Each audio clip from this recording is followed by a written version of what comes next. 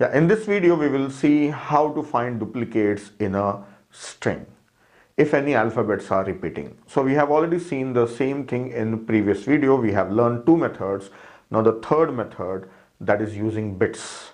So in this video we will learn how we can perform the same thing using bits.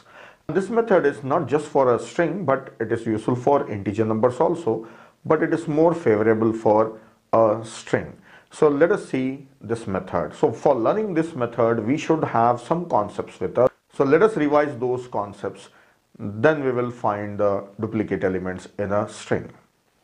See, the concepts that we should know is bitwise operations. What bitwise operations we should know?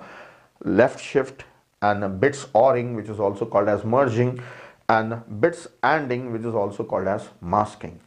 So we should know these things. Then we will see how to find duplicates. So let me explain you about all these things one by one. So here is a byte. See, for understanding bitwise operation, we should know how the data is stored in the memory in the form of bits. So for understanding that, I have taken just one byte. So it is sufficient to understand by using just one byte. Suppose I have a variable which is taking only one byte. Let us say character type variable. So I am calling that variable as h and it is taking one byte. So one byte is 8 bits. 8 bits makes a byte. So I have taken 8 bits and this is called as least significant bit and this is most significant bit. Means this is 0. Usually in an array we start indexing from 0, 1, 2, 3 onwards. That is we go from left to right. But this is indexed from 0 to 7 on this side. We started from right hand side. So this is least significant bit and this is most significant bit. Now how any number is stored in the form of binary, zeros and ones. So for this you should be knowing binary number system. I am not going to explain you binary number system. Now we will understand bitwise operations. So for that, let us assume this h is initially 0. Say h is 0. If I declare a variable of type character and say h assign 0, then 0 will be stored. So how 0 is stored? All these will be zeros. Yes, all these will be zeros. Then if I store 1, then this will be 1. So how it looks like in the memory? 0 0 0 0 1. If I read it from left hand side, because we usually read from left hand side. So this is 0 0 0, all zeros, then last 1. Then if I store 2 here, then binary form of 2 is 1 0. So this is 0 0 0 0 1 0. Yes. Then if I store 4, then the binary form of 4 is 1 0 0. So this will be 1 0 0. If it is 5, then the binary form is 1 0 1. So it will be 1 0 1. Let us make it back as 4 only. Now next I will skip 6 and 7. Let us take 8. If it is 8, then binary form of 8 is 1 0 0, 3 zeros. So this looks like this. So this means that this binary bits represent 1 and this represents 2, then this represents 4 and this is 8, double, it is getting doubled every time, right? 16, 32, this is 64 and this is 128. So yes, this is how the binary value of each digit, right? So if suppose we want to store 10, then 8 and 2, these two will be 1 1, right? This becomes 10. Just we want 8, then this is 1 and all are zeros. Right? Suppose we want to store 20. This 16 will be 1. So nearest number is 16, right? 32 will be greater than 20. So nearest number is 16. Then what is remaining? 4. So this one. So these two will be 1. So it will become 20 in binary form, binary number system. Right? If only this bit is on means 16. So we have seen how binary form of a number is stored in the memory, right? Now next we will see what does it mean by shift operation. So I'll remove this and explain you. See, right now h is having 0 0 0 1. So right now h is 1. Okay. Now let us see what does it mean by shift. H left shift 1 and the result in h only, right? So whatever the value of h is, see here is 1 bit, or whatever the bits are 1, whatever it may be, all bits will shift by one place on the left hand side if you mention 1. all bits. So we have all bits as 0, only that 1 is there. So it moved by 1 place. So this 1 comes here, then this place will be vacant. No, this will be filled with 0. If the bits are shifting on this side, then you get some blank bits here, so that will be set as zeros, right? Now what is this number? It has become 2. Yes. Then let us put it back, this as 1 only and this as 0. Now if I left shift by 2 places, h left shift by 2 places, so this will be shifted by 2 places, 1, 2. So that 1 comes here. Then this is 0. So now how much it is? 4. So as I said, left shift and the result store in h means this h will modify and it will become 4. So only this operation will not modify h, right? We have to store it. Now it means by shifting the number on the left hand side, we are able to increase it multiples of 2, and also the digit is shifting, right? Suppose here I say h left shift by 5, right? Now it is 1 here, right? By 5 places. So 1, 2, 3, 4, 5. So it will come here. So what is the number now? See, these are all zeros, only this is 1. So this is 32, right? So we can shift the digits. So we can shift all the digits, but we are interested in only one digit, that is 1. So we are looking at through an example 1. So I have explained you shifting.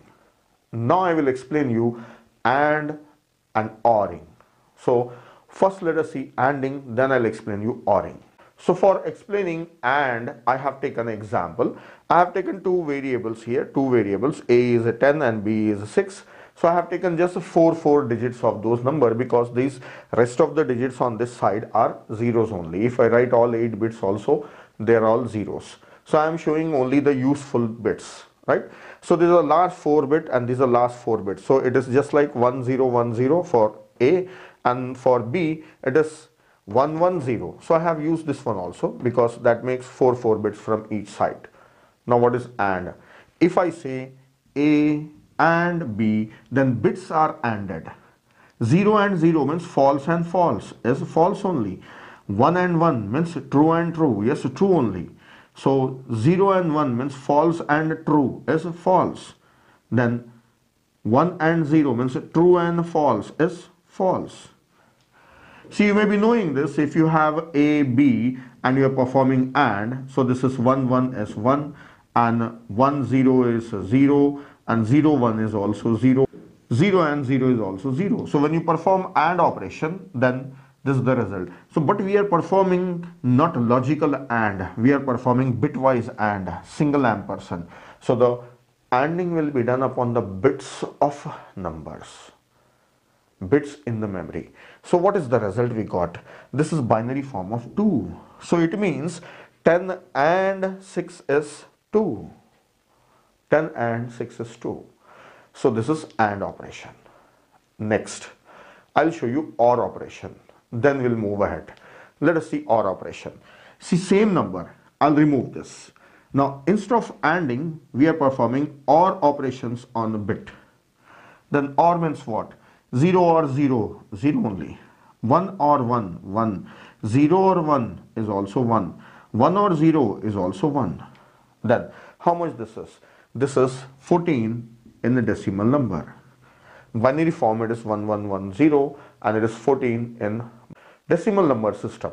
See, this is ORing. ORing means what? 1 or 1 is 1, 1 or 0 is also 1, and 0 or 1 is also 1, 0 or 0 is 0. So if any one of the bit is 1, then it is 1. So that's what we have performed here. And 10 or 6 is 14. So this is interesting, bitwise operations. Now let us understand what does it mean by merging and masking. This I have explained you and OR operations. Now merging and masking I will explain you. Now let us understand masking. See, for explaining masking, I have a variable h of 1 byte size and the value in that one is 16. So 1 is present here, so it is 16. All are zeros. Then I have another variable a in which everything is zeros, right? Now I want to know whether inside h, this bit is on or not. 1, 2, 3. This bit Is it on or not? I just want to know that. So that means third bit, third least significant bit. So from here, three places. So I will find out whether this is on or not. Right now it is off, right? So how to? Now for explaining masking, I have taken two variables, h. H is having all zeros except this one. So the value inside that is 16. So this is 1 byte long, right? So h is having value 16. Then there is one more variable a, and it is having 0. Now what does it mean by masking? See, I want to know whether at this place, that is bit 2, 0, 1, 2, right? At this bit, is it 1 or 0? I want to find out that, right? How to find out? Inside h, I want to know whether this bit is on or not. That is 0, 1, 2, second bit, or if I count 1, 2, 3, third bit. So let us call it as 2. I want to know whether that bit 2 is on or not. So how to know that? So I will take the help of a. So inside a, I will write down 1. So this is a assigned 1. Then I want to check this one, right? So 1, 2, 3, 1, 2, 3, that is 2, least significant bit 2.